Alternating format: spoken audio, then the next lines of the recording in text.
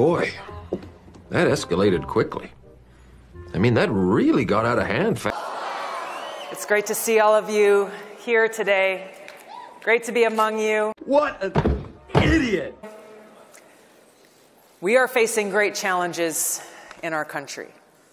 Now, for me, 20 years ago, I joined the Democratic Party because I was inspired by Democrats who took a stand for peace, who protested against the Vietnam War.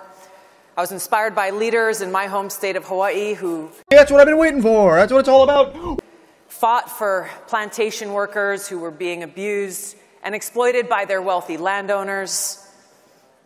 Lies, lies, and more lies. I was inspired by leaders like Martin Luther King, JFK, and I was drawn to the ideals of the Democratic Party at that time that welcomed all people from different backgrounds and views, that stood up and lies, lies, and more lies. Fought for working men and women, fought for the little guy, and that actually took a stand for free speech, for civil liberties.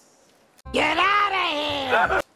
Now, as I stand here before you today, I am no longer a Democrat. You disgust me. How can you live with yourself?